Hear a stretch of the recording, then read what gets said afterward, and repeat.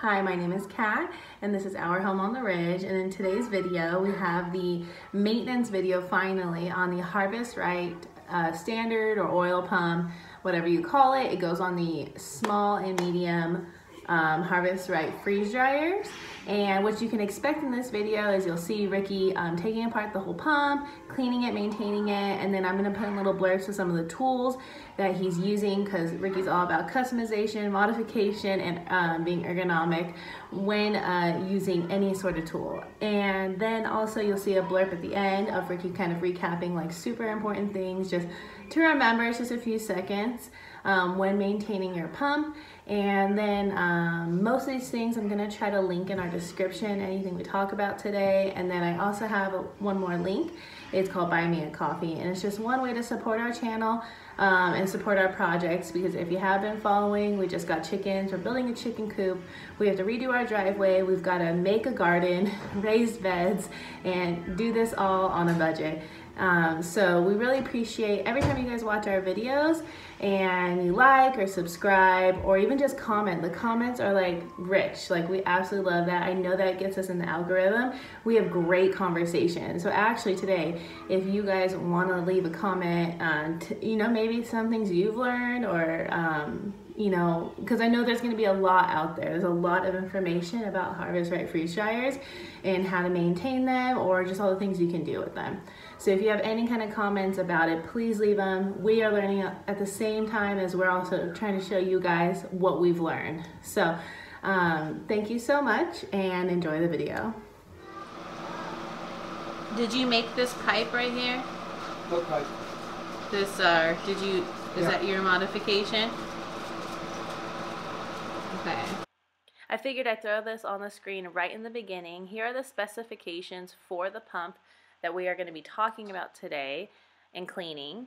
And what was really interesting on this, the Harvest Right website, I went to compare pumps, which you'll see in just a second. And it says that the oil pump or the standard pump should be cleaned every 4 to 5 batches. But most people, once they've broken in the pump, are changing it every 30 batches, which is what Ricky does now. But he did mention when he first got the standard pump, it would get very dirty very fast. So he said he was changing it every 4 to 5 batches. And you'll see if you get a Harvest Right freeze dryer and you use the standard, it gets very dirty very quickly in the beginning. Yeah, I'm just grabbing some stuff. So this sock helps for when you start it. The fumes. The fumes? From when you start it, or just in general? When you start it. When you start it? When you start it. Are you excited?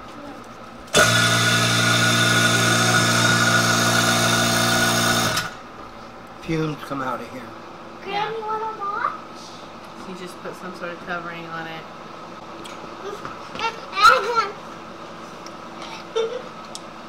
My old sock. Okay, and then you got this back here. Alright.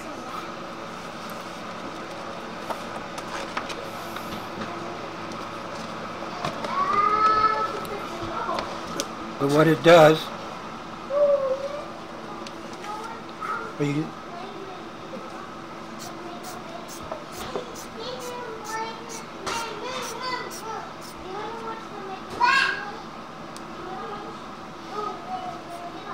it helps get the rest of the oil out of it.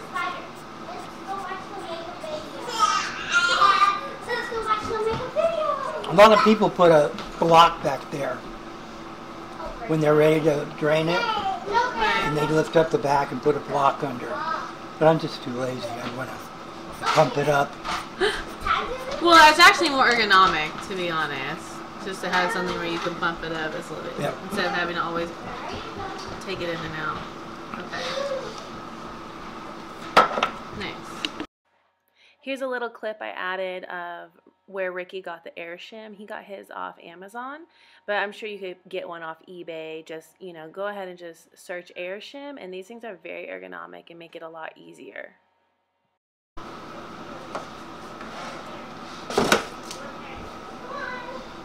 It came off the... Yeah, that's all right. We can put it back on. You can show them. Oh yeah, let me see. It's an air sham. That's what it's called. Mm-hmm. Perfect. So, get an Allen wrench, but make sure it's a long one. Okay.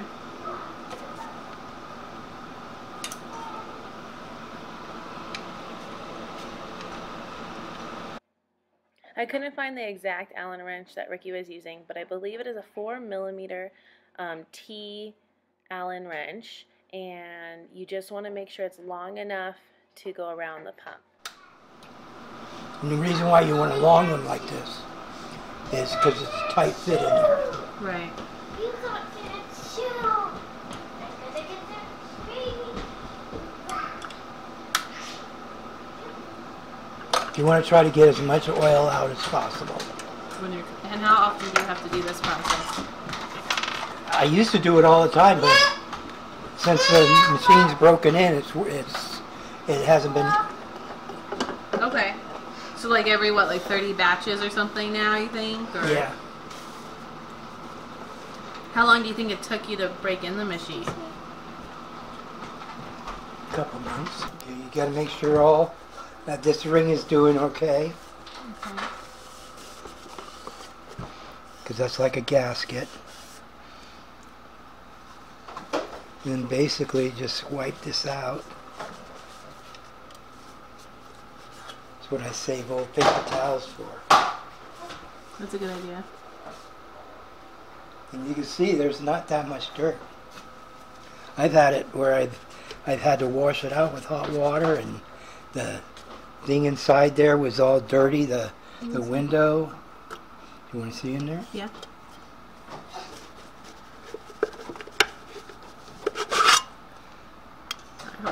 There we go. And so what is that part? That's the demister. Okay. That there. I'll take that apart in a minute and show you. Okay.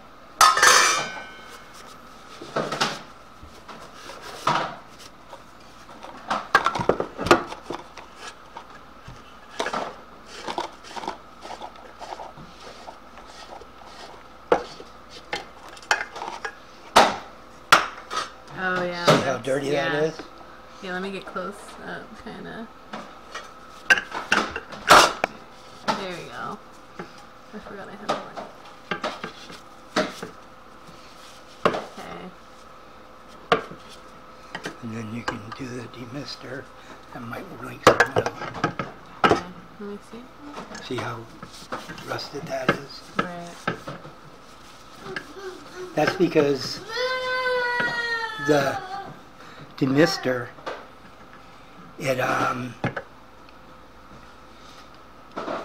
when water vaporizes out of the oil, it goes up the demister, and that's why you're getting the rust there. Okay. So then you just wipe it off, or? Well, I'm going to see what's probably.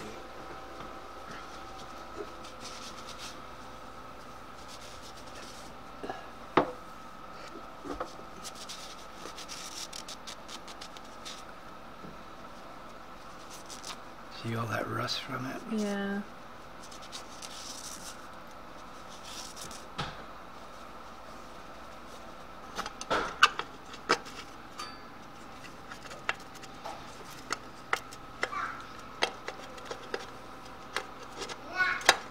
Okay, so this is, yeah.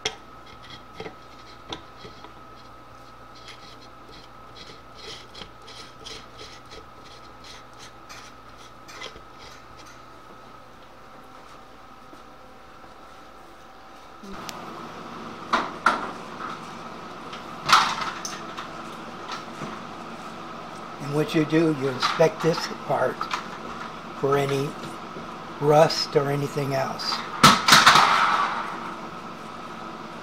You just clean it off.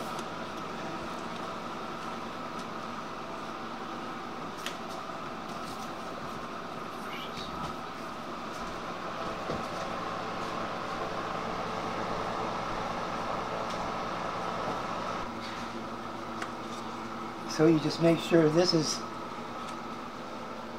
sometimes they get a lot of rust in here because you are dealing with water. But this is actually pretty clean. And I'm down all at once. You gotta do them.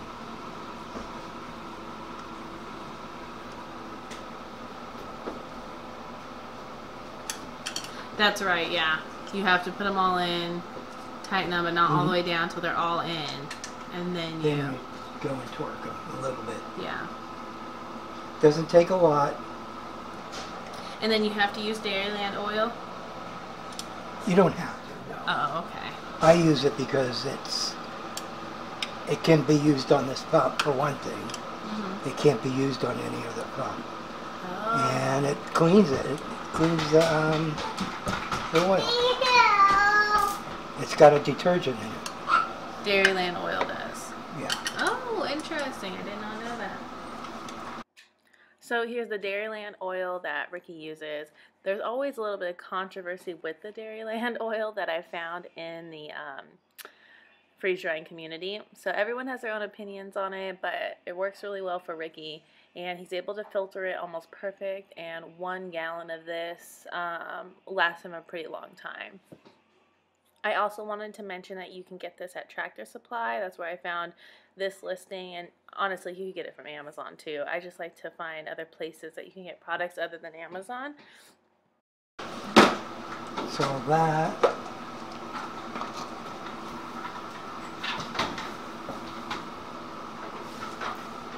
Yeah, good luck there. Luckily, you're not strong enough. Yeah.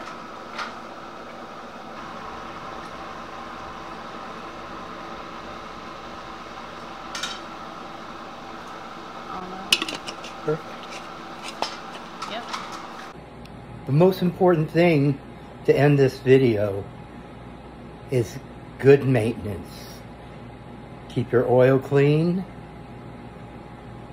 Try to keep water out of it. And always take care of it. The final thing today is if you press this B in Harvest Right, it will give you all your statistics of your machine. Standard pump, batches completed, hours. I did 196 times I've ran batches. 4,343 hours.